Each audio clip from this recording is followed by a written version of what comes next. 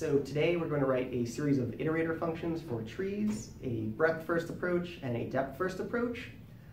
Both of these functions are going to take a node and a callback function. It's going to execute that callback function on the node and all of its children, and the only real difference between the two of them is the order that it does these things in. So a breadthFirst approach with this particular tree, if we gave it the node A, it would execute a callback on A, then B, then C, then D, E, F, G, H, I, J, K, L, M. breadthFirst. So let's see what we can do here. breadthFirst is again going to take a node, and it's going to take a callback.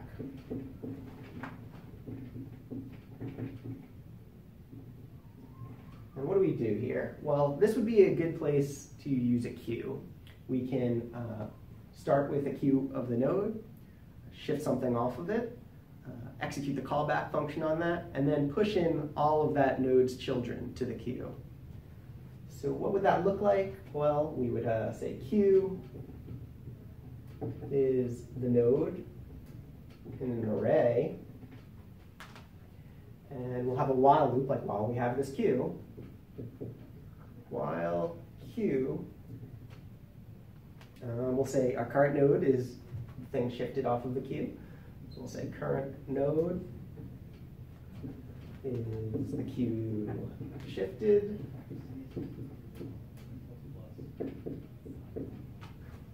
And we'll execute the callback on that current node. So we'll say callback current node. And then we'll push all of the current node's children into the queue. So we'll do a queue, QUE, push, current node dot children.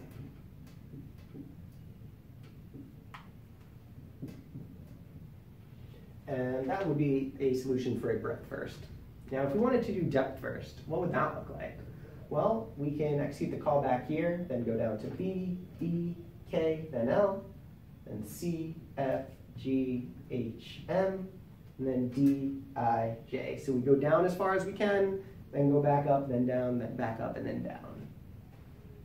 So let's see how we can do that. It would be a depthFirst. And that's also going to take a node and a callback.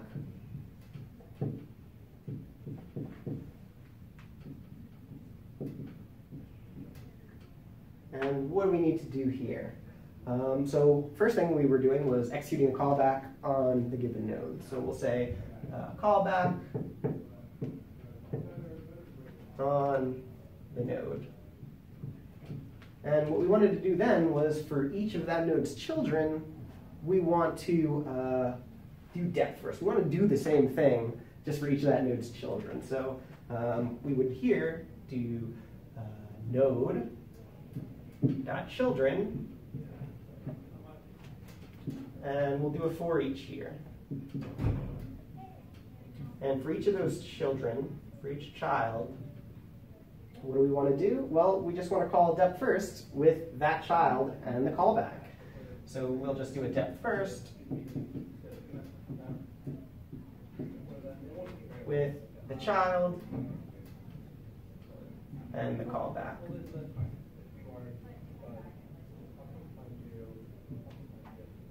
And this way we will go down and then back up and then down and then back up, executing a callback as we go through the entirety of the tree.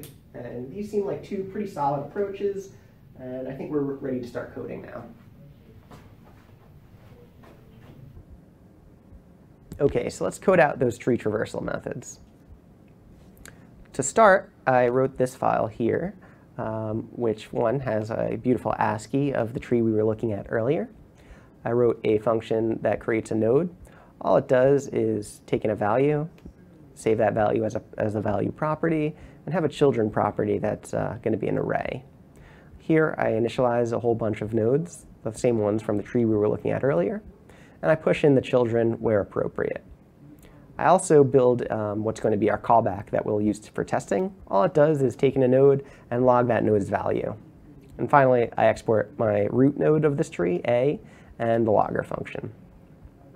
So let's take a look at breadthFirst. Now in breadthFirst, we're going to go out before we go down. So for this particular tree, we should get things in alphabetical order because of how it's structured.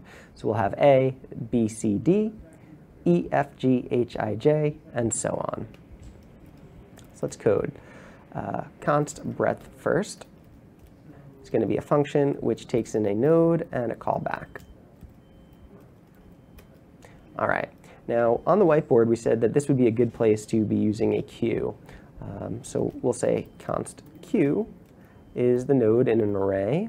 And what we're going to do is take a node out of the queue, execute the callback on that node, and then finally push in that node's children into the queue. And we'll keep doing this while that queue is still there. So we'll do a while loop while the queue has a length. We'll take a current node, and that will just be our queue with a shift. We'll execute the callback on this current node. And then lastly, we will push in all of the current node's children to the queue. So we'll use a queue.push, and we can use this nice spread syntax here for the current node children. And that should do exactly what we want. Let's test it. I'm just going to call breadthFirst with A and with our logger function. And then I'll run this file in Node.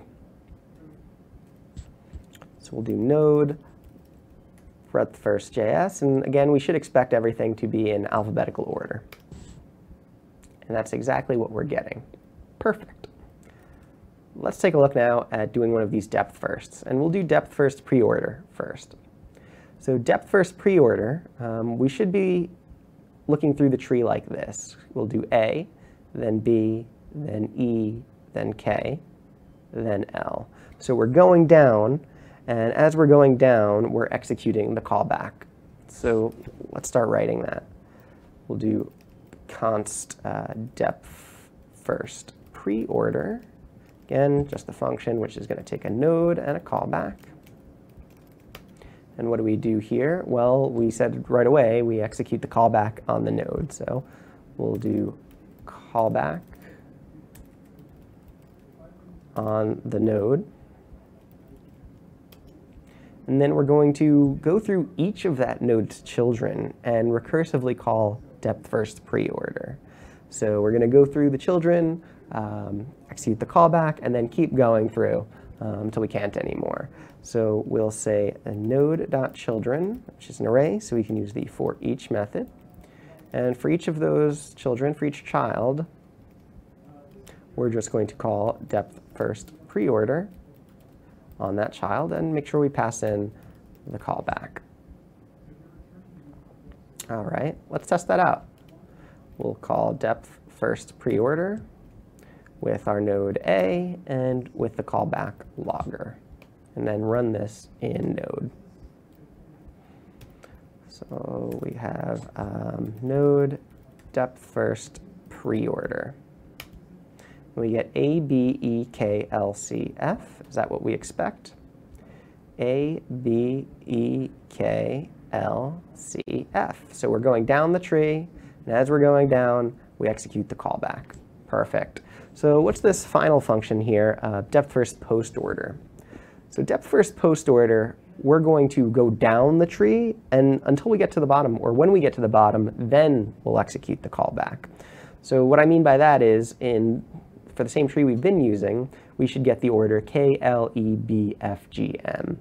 So that means we start at the top, go down, go down, go down. We're at the bottom, now execute K.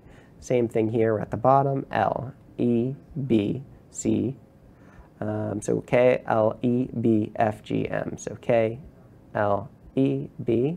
Then we go down, F, G, down to the bottom, M.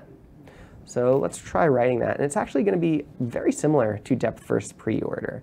In fact, it's so similar, I'm going to actually copy this code over into the other file. And I'm just going to rename it from depthFirst preorder to depthFirst post order. And really, all I need to do is change where in the function I'm executing this callback. So instead of doing it at the beginning, I'm actually just going to bring it down to the end. And I think that should be good. Let's test it out. Again, we're going to get KLEB FGM in the remainder. So we'll call node depthFirst post order. Again, we get KLEB FGM with the remainder of them in that order as well. So that's how I would write these 3 tree traversal methods. I hope this helps you.